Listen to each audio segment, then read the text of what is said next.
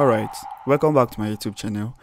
So in my previous video, I said I was going to post a video on how to use the wedding LUTs in Premiere Pro. So this is the video. Please just watch this video and make sure you get everything correctly. So I said I made this LUT for people that actually shoot content that has to do with weddings, but still this LUT can work on other footages and other type of content you shoot, even music video or whatsoever. So how I would say you should apply it, first of all, you create an adjustment layer so you can see how this LUT works. So you can get this LUT for all editing software. So this is my layer mixer here. I'll just come to my creative side and then I'll go to browse because I want to find the LUTs I want to use.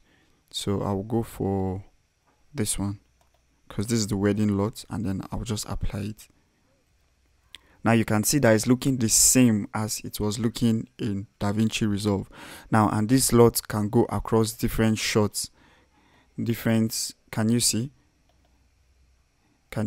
This is going on different shots. All these shots were flat with no color or anything, but you can see with the LUT, see how far we've come.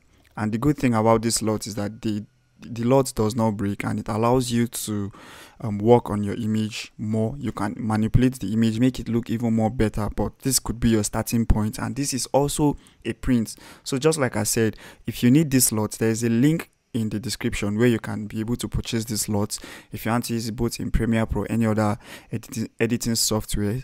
I have them in 3 packs and I have in 1, so it depends on the package you want to get. And trust me, when you have this, your clients are going to be wowed because you are giving them best of quality and best of the look, because aside that the color is looking good, it's also popping and making our image more clear. So make sure you hit the subscribe button and drop a comment so I'll know that my videos are really helping.